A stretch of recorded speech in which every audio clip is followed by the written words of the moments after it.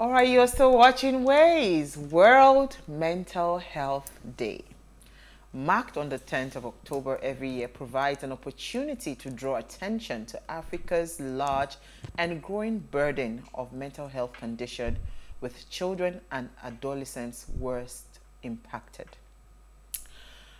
You know, this day, every day, I think, I was saying to someone, living in Nigeria really is extreme sport. So I was at Ogun State, Waterside, yesterday, and we were supposed to come back to Lagos, right? We then decided, you know what, let's check the map. And the map on Lagos-Ibadan Expressway was showing a a delay of 2 hours, 50 minutes. And normally on that road, if Google gives you 2 hours, 50 minutes, multiply by 2. So that would have been roughly a 6-hour standstill traffic. So we then decided to take through Ekpe. We got into Ekpe, like, I mean, it was really smooth until when we got to a particular spot, right? Bad road. So I'm just saying that everything in this country attacks your mental health, in long and short of the conversation I'm trying to have. Because, I mean, you would think Nigeria is, I think, top 3, if I'm not mistaken, the top 3 largest world deposit of what's it called, bitumen, and yet we have potholes. Like, Nigeria has no business having bad roads with the kind of resource that we have in terms of reserve for bitumen that we have in this continent or in this country, right? Yeah. So I'm just thinking, like, when our leaders are busy fighting and throwing up all their propaganda, do they understand the impact? Because now we do not have, you can count a few normal people in this country, because if the economy is not biting you, the infrastructure is biting you.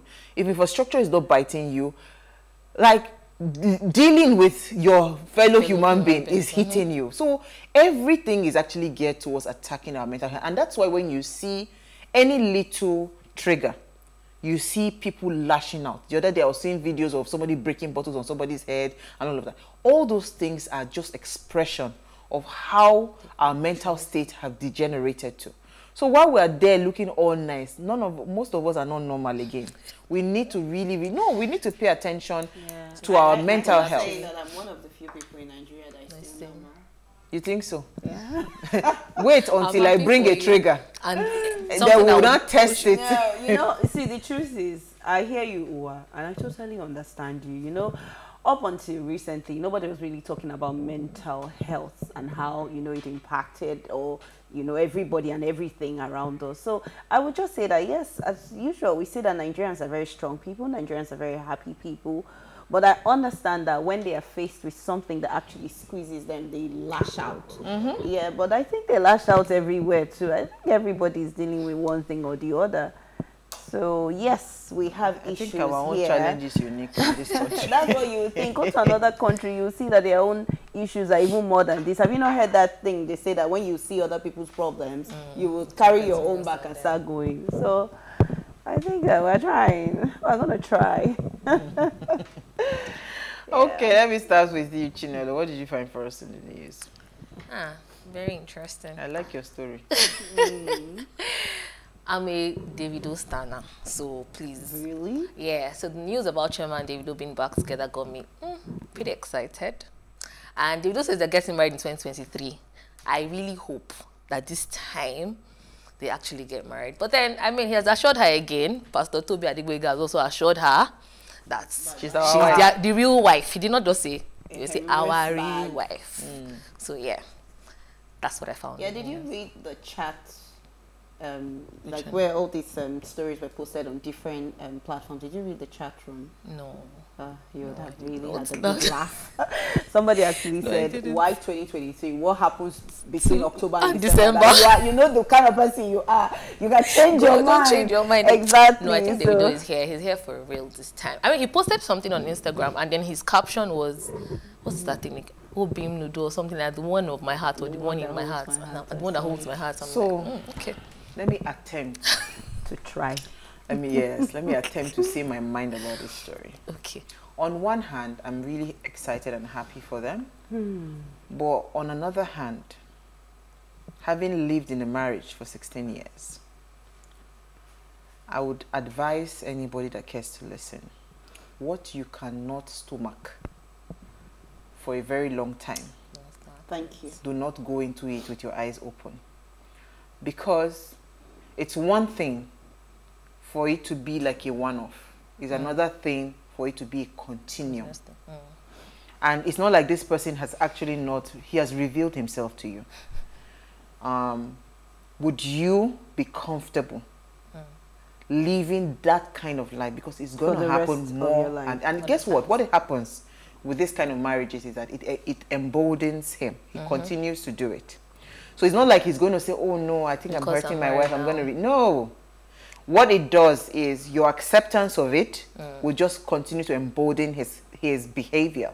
So my question to Chioma, would you be willing to take more babies in, more ladies in, and all of those into your relationship? If the answer is yes, no, that you can accept it, by all means. We've seen some other people say, oh, I promise I won't do this again, and next thing we hear another girl is pregnant for them. So me, I don't talk my own share, because what you not feel, what you not cannot smell them. Yes. Cannot chew. Because guess what? It is marriage. It's for better or worse. True. It is for the long haul. So it's not a sprint. It's a marathon. And in that marathon, there will be a continuous, steady, back-to-back.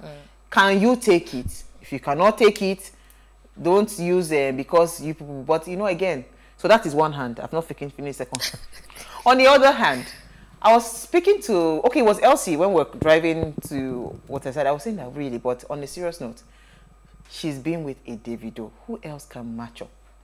In all honesty, her options are limited. Very limited. Because really, who else can really, no, don't say that. No, wait. I'm not saying, listen.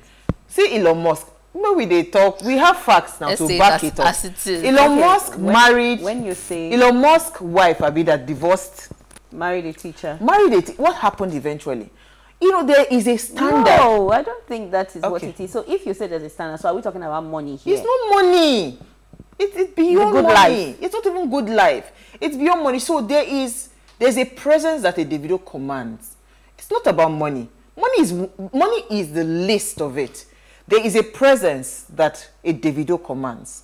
There's a presence that he has, right? Very few people have it, even within the industry. So it's not even about finding another superstar. We're talking about his aura now. His aura, thank you. He wants to stay in the industry, but if not, there are other people that are doing very well in their own different, sectors or fields, and they command a lot. There are people there who are making sense. Okay.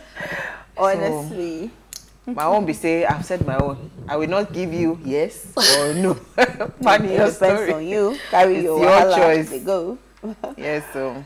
Importation of used clothes is fueling the spread of monkeypox. So said customs. So it says used clothes, Okrika. What we know as Okrika is commercial quantity falls under absolute prohibition. So Customs Area Controller, CAC of Federal Operations Unit, FOU, Zone A, Nigerian Customs Services, Hussein Ejubuni, has warned against the importation of used clothes, especially with the outbreak of monkeypox in the country. So speaking at the press briefing in Lagos, the customs boss explained that the world is wary of monkeypox, whose mode of transmission includes clothing. So Ejubuni also pointed out that smuggling of used clothes has economic and health implications on Nigerians. He also noted that serious health implications associated with the use of such clothing exposes the users to skin diseases like scabies, as well as fungal diseases, which can be transmitted by wearing unwashed second-hand clothes. The government, in its wisdom, wants the local textile industry to enjoy protection and create more jobs for Nigerians, from the cotton farms through the textile and garment factories to our markets. So according to a World Health Organization fact sheet, monkeypox is transmitted to humans through close contact with an infected person or animal, or with material contaminated with the virus. So when I saw this, I looked at it on different levels. For one, this is a business. So when you say that you're banning this, remember in recent time, the government has come up with different things. They want to ban this, they want to ban this. I'm not saying that this is not good. At least the WHO has said that this actually can contribute to the spread of monkeypox. So in my opinion, it's okay if it's not good for humans. But at the same time, if you go to Yaba, and other places, I'm sure, you will see that so many Lagosians survive on selling of okrika. So let me explain, or let me attempt to explain. Why am I attempting to explain? Everything today. Yeah. I lived all my life in the north, right? This is the season from October when the weather starts to change and it gets cold. Jos, Kaduna, Kano, up north, all parts of the north is extremely cold. We survive and we thrive because there is okrika. Yeah. You know, because the winter jackets, yeah. the head warmers, the thick stockings, thick what's it called, thermal wears and all of that, they are all imported as okrika. So we actually, this is the season that you will see parents going to the market to go and shop those jackets, you know, the gloves, because I mean it gets really cold. You have to wear gloves first thing in the morning. You have to wear all the things. And we don't produce those kind of clothing in Nigeria. Nothing. Everything is imported. So it is one hand for you to say that this thing is fueling it, but you understand the impact it will have on the lives of people. Thank you. In Jos, for instance, when we used to visit because my older sister lived in Jos for over 20 years, but they've moved now out of Jos. You have to double your stockings. You have to wear like 4 stockings. So you wear the turtleneck, the tama jacket, you wear everything. Jos is even on another level. Kano is extremely cold as well. So if you go to all parts of the north, this is the time that they start to release bale.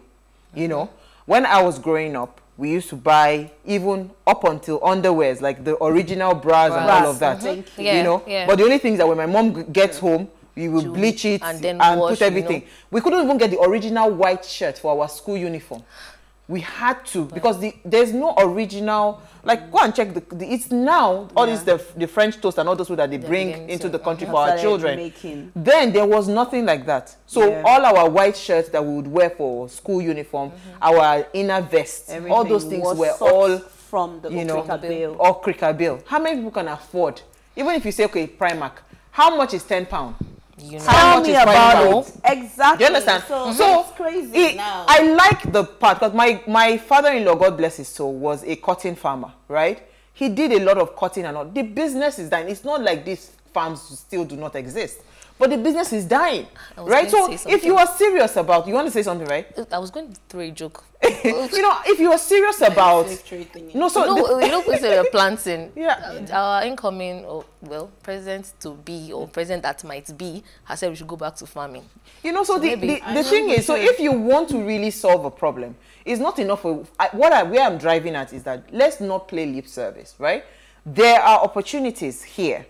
That's why you continue to see used clothes coming to this country. So what is the government doing to augment that? How do they start to produce this clothing that people need so desperately that they have to at a price that is affordable, that can match up this?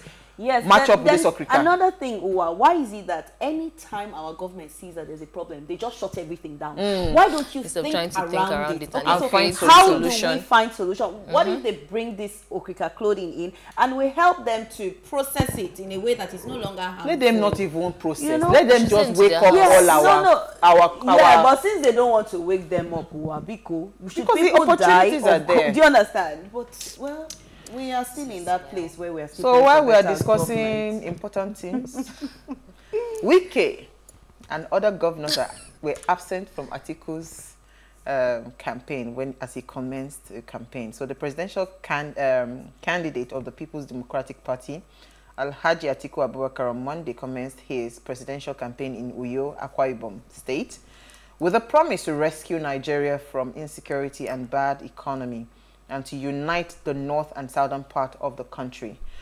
This was as 5 PDP governors were absent at the commencement of the campaign, which held at the nest of Champion International Stadium, Uyo, the state capital. Now, the PDP governors that failed to turn up at the rally were Nyesom Wike, Rivers State, Benue State Governor, I think that's Yahya Bello, Governor Autumn, okay, no. So that's Benue is Autumn, right? Oyo State is Sheyi Makinde, Abia State is Ikpeazu, Enugu State is Ifeanyi Ugwuanyi.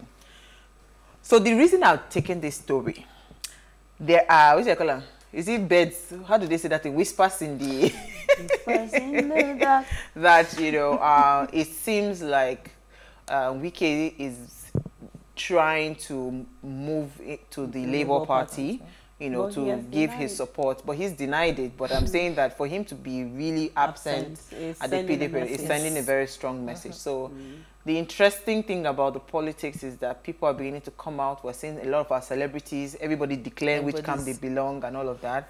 My own is that let us be smart.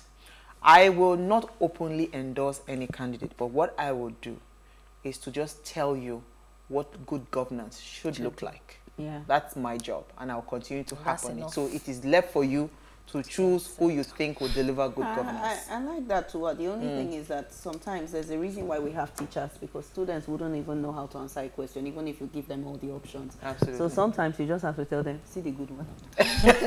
Well, Pick it. I will leave that to you.